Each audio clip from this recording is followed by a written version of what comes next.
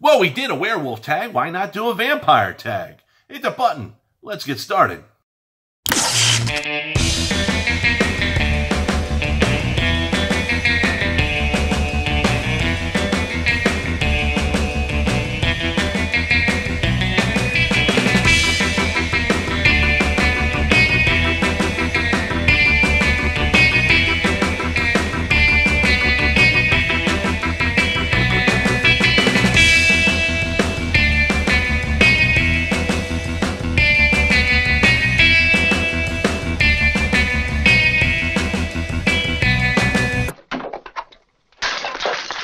Hey there, hi there, ho there, Andrew here, the horror host of Generations X, Y, and Z inside Davis Manor with a vampire tag thanks to CarnageCandyy. Link in the description. Check out her channel and subscribe like I did. You will find a whole bunch of really cool videos. And CarnageCandyy came up with the vampire tag, which is a little bit of a variation of Queenie Beast's werewolf tag. Some of the similar questions, a couple things a little bit different, obviously, because we're talking about vampires. But before we begin with that, let me give a shout out to the patrons of the channel. This here is a list of all the patrons of the channel right now, and they are pledging their financial support, and you too can join the show. All you have to do is tap the link above, or you can go ahead and tap the link in the description or the link at the end of the video. Now, what do you do when you become a patron? Well, you do a couple of different things. Obviously, you can pledge your financial support, and that is the best way to help out this channel grow. But also, the patrons are a sounding board. I go ahead and I leave up polls on the Patreon feed. I talk to everybody when I can via email, video, group chat, things like that. I use everybody as a sounding board, basically, is what I'm saying. I come up with a couple of different ideas. I'll put up a poll and say, hey, this is what I'm thinking. What do you think? And then they make the decision. And there are a lot of times that the patrons have made a decision that has become a permanent fixture with the channel, like Walker Wednesday. So with that, let's go ahead and get into the first question now of the vampire tag. And the first question is, what is your favorite vampire film and why? Well, that's starting off with a really good question. My favorite vampire film right now is The Lost Boys. And it's been The Lost Boys for a long time.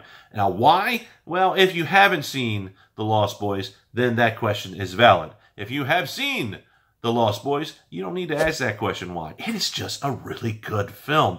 It is kind of a coming-of-age story for teenagers and everything that is so not Twilight.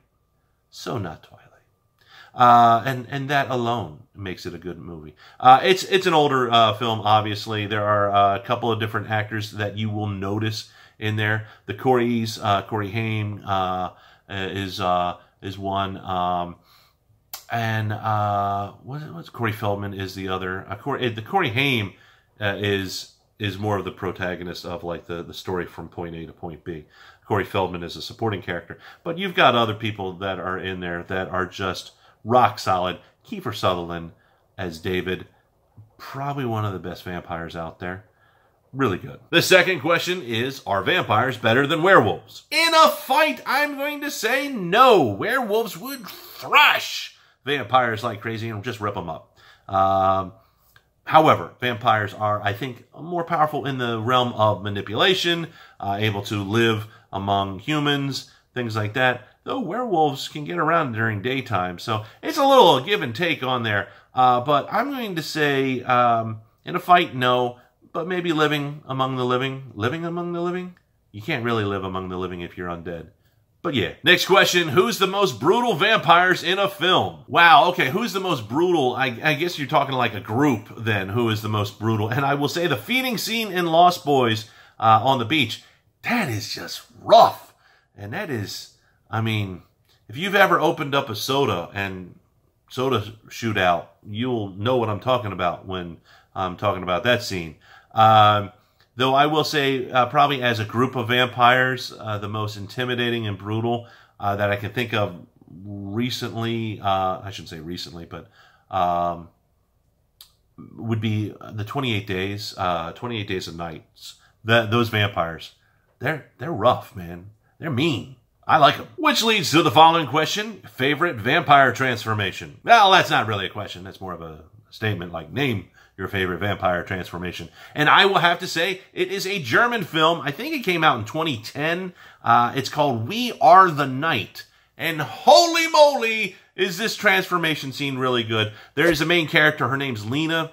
And she's all messed up. You know, gashes and everything. And she is about to transform. And she's going into a bathtub. And obviously, with most transformations, you see the wounds getting healed, which happens in here. And the special effects is really good on there. They use some CGI and they blend it very smoothly. However, she's getting into the bathtub, so the blood is kind of like dissipating and washing off. So it's a nice blend there. But the thing that gets me is they do a side shot of her going underneath the water. All right, so you kind of see her under the water and everything. You see the blood like dissolve as she's getting healed. But her hair, which is black, hair dye, dissolves as well. So you can see her natural hair color on there, which I thought was a really cool effect because in most vampire lore, you are starting back at scratch. You're going back to your normal state. Okay, so another scene in it that I think is just great is she has a tattoo around her navel, and the tattoo dissolves as well because she is becoming a vampire and she is losing her earthly body into her vampire body. And I never would have thought that in a vampire movie. I just wouldn't have thought of tattoos dissolving. And when a movie catches you off guard like that, man, rock solid. Next question. What is the silliest, worst vampire film you've seen? Without a doubt, the silliest and worst movie that I've ever seen, vampire movie, is Dracula, Dead and Loving It. Oh, if I could only get that time back. Following question, best vampire comedy or parody? Well, I'm going to have to say I'm going back to 1985 on this one, and that is a movie that is called Once Bitten, and it stars Jim Carrey. Man, that is a good comedy vampire flick. That is just fun. If you have not seen it, watch it. If you've seen it, watch it again and then tell me down in the comments, man, Andrew, you are right. That is one funny movie. And the last question is, who is your fave vampires, real or fictional or both? Well, I'm going to have to go to the 1600s. Actually, late 1500s, early 1600s. There is a real person, Countess Elizabeth Bathory, I think is how you say her last name. Bathory, I'm not quite sure. Hungarian royal family member. Really, really cruel woman. I mean, cruel woman. She took like female servants and like drenched them in water and then had them go outside in the winter and freeze to death. What?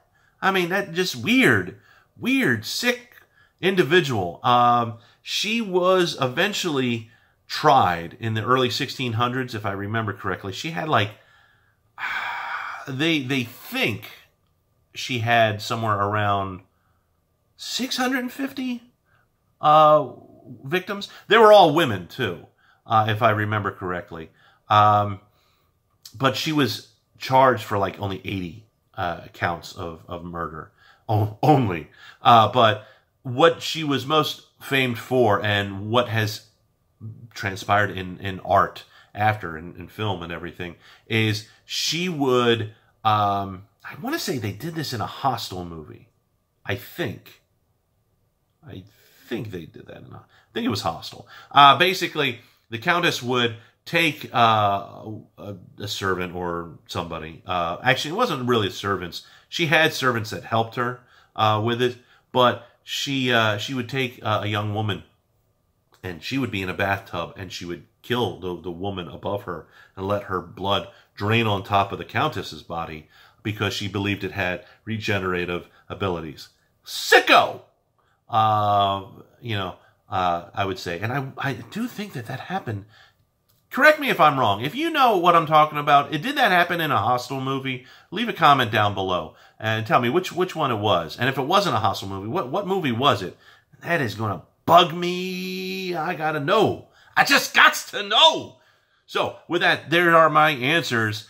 for the vampire tag. So do you agree with me or disagree with me? Go ahead, leave a comment down below, and remember, like, share, subscribe, plus hit that bell icon so you get notified the moment I upload. And I will see you in the next video.